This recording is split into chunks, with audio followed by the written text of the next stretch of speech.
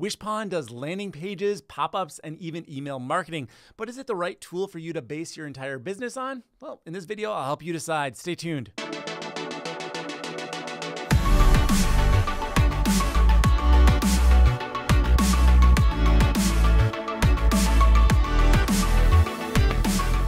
Hi, I'm Dave from Profitable Tools, where I review software to help you grow your business. Today, we're looking at a special lifetime offer for WishPond over at AppSumo. You can see this starts at $49, but I'll tell you right out of the gates, you don't even want to consider this deal unless you're willing to invest the maximum, which is a triple stack at $147. Now, here is why. You might be thinking, oh, my business is so large. Of course, I could only get by with 50,000 leads. No, that's not what I mean. Of course, I'm talking about white labeling. Now, I have never been so strict about white labeling. The white labeling on this deal is absolutely essential. If we go over to, this is a WordPress website. I've used this demo site on many videos. Here is the branding built with this little panda bear WishPond. Now, you might think, that's not that big a deal. Oh, check that out. It's got a hover color. It's a button. If someone goes to click your submit button and they click here, they're going to go over to the WishPond website.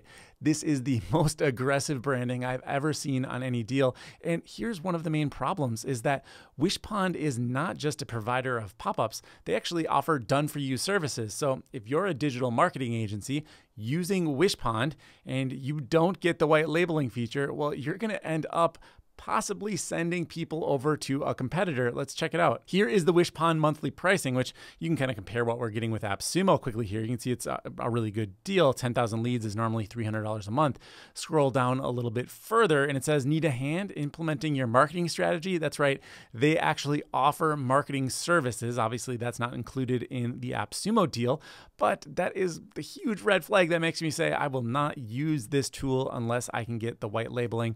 Even calling this white labeling is a little bit strange because typically white labeling involves replacing the existing brand with your own, calling it your own service.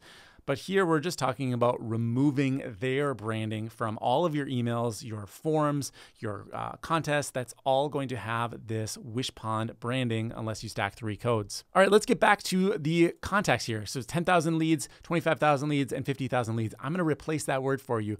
Instead of calling them leads, call them what I just said, contacts. That'll help you understand what this deal is all about. So essentially, this has email marketing built into it. Now, you can certainly integrate it with another email marketing application if you don't want to leave your contacts on the platform. But that's why they're calling them leads, because they have all of these marketing tools like forms, pop-ups to gather information from people. And then you can either use WishPond to interact with them directly via email, or you can export them and use whatever application you might already be using. So let's go ahead and check this out. The first feature they talk about is unlimited landing pages. This is included on every single tier of the plan here. Let's jump over to what they call WishPond Central. This is basically our dashboard where we can see all of our campaigns.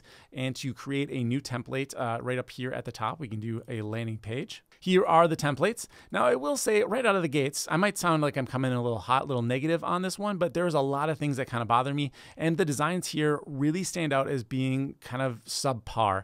The page builder is not great either, which we'll get into in a minute.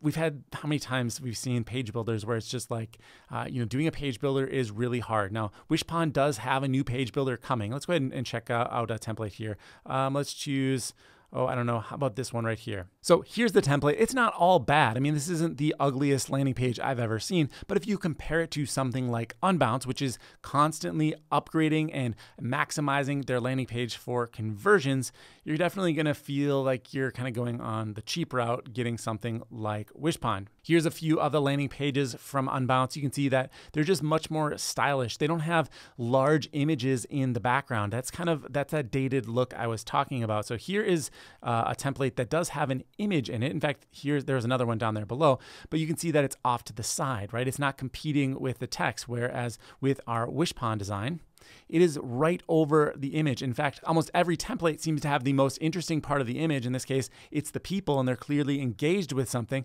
but then the headline is conflicting with it, and you can't really see. It just ends up being a little bit irritating. If we switch out to a different template, you're going to see that almost all of them have this same basic conversion rate optimization flaw. So I swapped out the template here, and this is another one of their designs. You can see it's, again, right over the person's face. Just definitely not a super pro looking design. Another interesting thing I noticed that they did is the text right here. It's not actually a headline, right? It's not like an H1 that a web browser will pick up and be able to read and understand the overall structure of the page. It's just really large text. It's 437 pixels. There's no way to signify what's an H1 versus an H2. Maybe there is somewhere, but I don't see it anywhere that's, very obvious to me. We can, of course, have mobile responsiveness. That would definitely be a deal breaker if it wasn't built in. So here is desktop view, moving over to tablet view, and then finally switching over to the phone view. Now, I noticed on some of the templates, like this even right here, the headline should get smaller for the phone view, right? And some of them, we're even having line break issues where the text is going overflowing into the next line. They just didn't really seem to take much time to optimize this for mobile. So in my opinion, there's no reason you'd have this one word kind of hanging down here. Now, obviously, you're probably going to be replacing this copy, but you'd want to change the size of this text. So to edit the text, I have to click on it once and then click Edit Text, and that opens up the builder right here where I can go ahead and change the different font size. And you know what, if I actually select this to make sure it's changing the right text, you can see that, just changing the text there, that looks a lot better. You definitely would want to have that all on a single line, but even just changing the text takes an awful lot of clicks. One really nice feature that it does have, got to give them credit, is A/B testing. You can click right here, create an A/B test, and then it basically just duplicates your existing page. You can go ahead and make a modification of it, and you'll have variations. You can go ahead and add as many variations as you like. Here you can see you can duplicate the current variation or delete this variation. I'll go ahead and do that for now.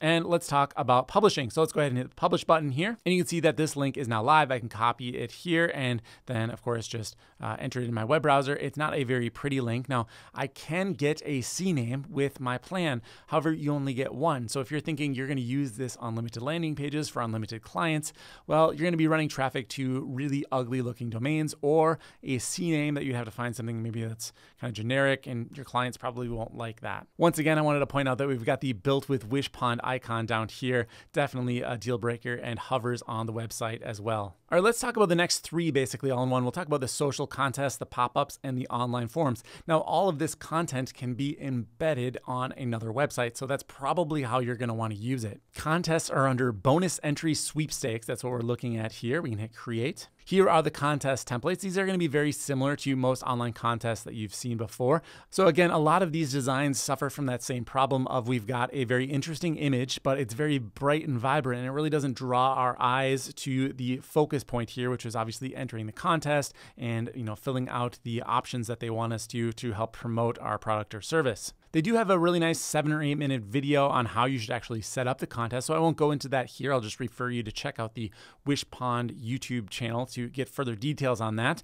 But as we go to publish this, you can see here are our publishing options. You can, again, use that WishPond URL just like we saw in the previous option. You can use the custom domain. You get one per account. You can add this to your Facebook page. However, you do need to have at least 2,000 likes on your Facebook page for this to actually get connected, so I can't demonstrate that for you here. Or you can do what most people are probably going to do, which is the embed code. So I'll go ahead and select this, and then you'll simply copy and paste this onto your website. I'm in the back end of WordPress here. I'm just going to go ahead and create my contest. In the Gutenberg editor, I'll go ahead and add some HTML. Go ahead and hit publish here. So here we go. This is what the page looks like upon loading. You can see that the full page loads. Of course, it does have that branding there because I have not unlocked the third code. More on that in a little bit. But that's basically what this template looks like when you embed it on a WordPress page. Remember this form from the beginning of the video? Well, this is actually just embedded with a similar embed code on the page. However, there is a WordPress plugin for WishPond, and you can see actually they have several. This is a little bit bewildering actually, and they all have very low to no reviews at all. So they have a landing page builder, they have the forms builder, a pop-ups builder, a sliding pop-ups builder, an opt-in top bar builder. There are just a bunch of different WishPond. Here's their contest.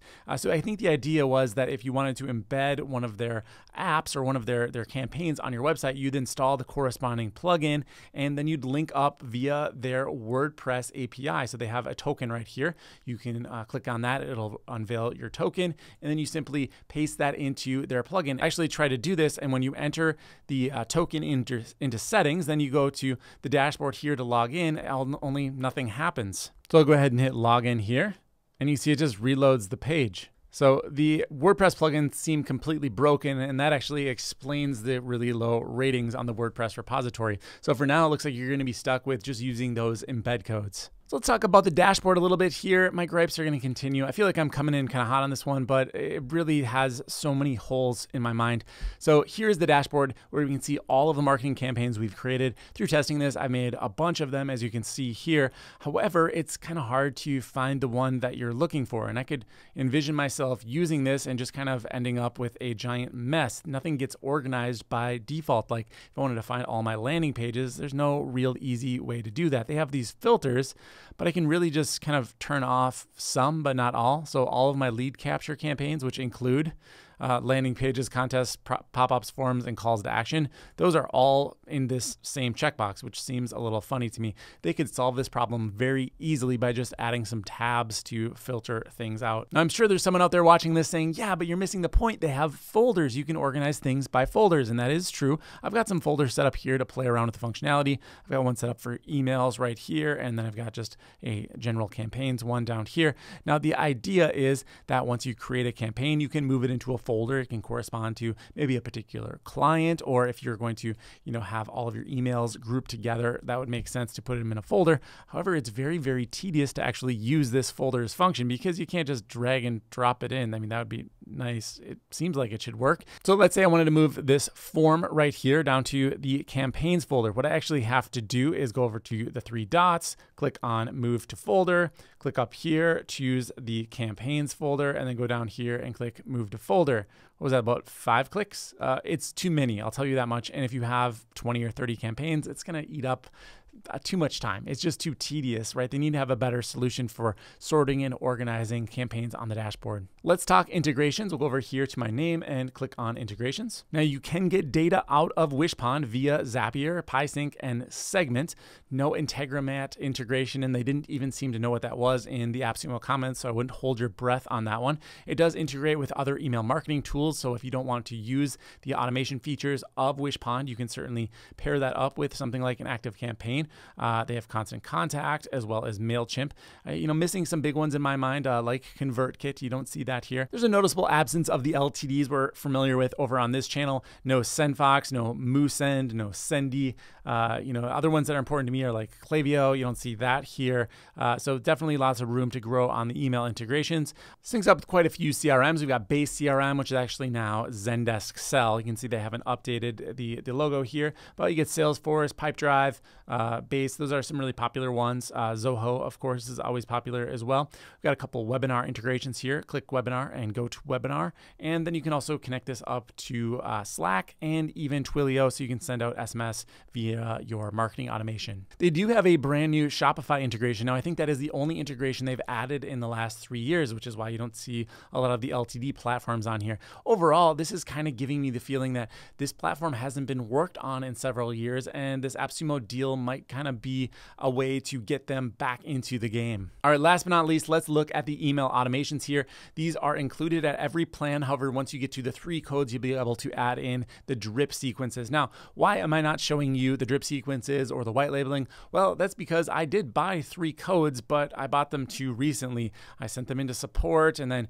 you don't really hear back. There's actually several reviews at the bottom of the AppSumo page here having the same issue where they're just not getting the support that they expect to see from WishPond. They're sending in their codes, and there are some comments back from WishPond saying, we're working on it. We're gonna, get these codes redeemed as fast as possible. But it's kind of a red flag to me that we're counting on marketing automation from a company that is manually going in and redeeming codes. It just doesn't seem to add up. So here are the 6 different types types of marketing automation campaigns. We do what they call a standard workflow. Let's go ahead and click on that. So here is the workflow screen, and this is essentially how it works. We have a trigger up here, which they're calling a condition, and then an action that gets taken. So as an example, maybe someone joins my list by entering my contest, right? They enter my contest, they get added to my list, and then I want to send them an email. I can click send email as the action down here and then choose the email that I want to go out. There are actually kind of presets that we can work from. Let's go back here to the main dashboard. We'll go ahead and choose the email automation option again. And let's go ahead and choose, how about cart abandonment? So the idea here would be someone visits your website, goes to your cart page, but then doesn't buy. Well, you can send them a cart abandonment message. Now, there's a lot of factors going on here. First of all, how are you going to know that they're on your website? And how are you going to email them? Well, there is a tracking code that you can embed on your website, and that's how you know when someone hits your cart page. And let's take a look at the conditions here. So they're saying has viewed the cart, and they have not confirmed. They've not gone through the checkout page. So really what this is doing is they're going to a page that has the word cart in it at least once, and they have not gone to a page that says confirmed. So you want to make sure that your checkout pages say cart and confirmed. You know, maybe it says thank you, it doesn't say confirmed. You'd want to update that in this campaign. And then what you do is you'd send an action, right? So you delay for 1 hour, and then you'd choose an email that you want to send to them. Now, for this to work, of course, you're going to have their email address. So they'll have to have filled out a form somewhere on your website so that you know which contact is roaming around on your website to these different pages. To get that tracking code that we've been talking about, all you do is click up on your name and go down to WishPond tracking code. You'll get the tracking code you can copy and paste onto your website, and they even have a little checker here to make sure that it's been installed correctly. But if you've ever set up something like a Facebook tracking pixel or a Google tracking pixel, it's going to be the same process. So my feelings about WishPond can kind of be summarized by this quote from the TV show The Good Place. Now, in the show, he's talking about frozen yogurt and how people ruin ice cream so that they can simply have more of something. And the quote is, "There's something so human about taking something great and ruining it a little so you can have more of it."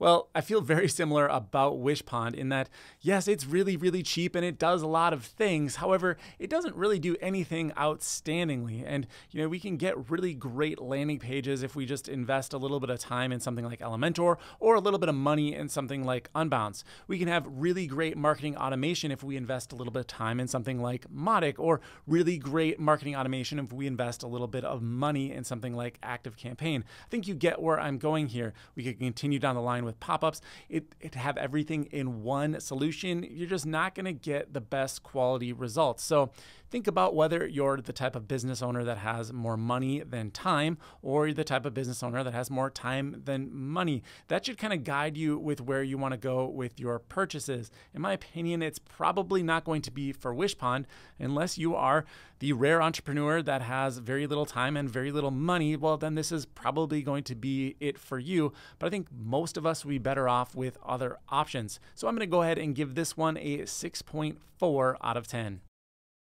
That's going to do it for this review. If you want to find out more about WishPond, you can click the link in the description. That is, of course, our referral link for this channel. So if you click on it and make a purchase, we see a small commission, although it doesn't cost you anything extra. Hey, head over to the Facebook page. The link will be in the description. We're talking about business tools all day long, 24/7. Love to have you join the conversation. Leave me a comment down below if you have any questions about this WishPond deal. I will do my best to answer them, and I'll see you in the next review.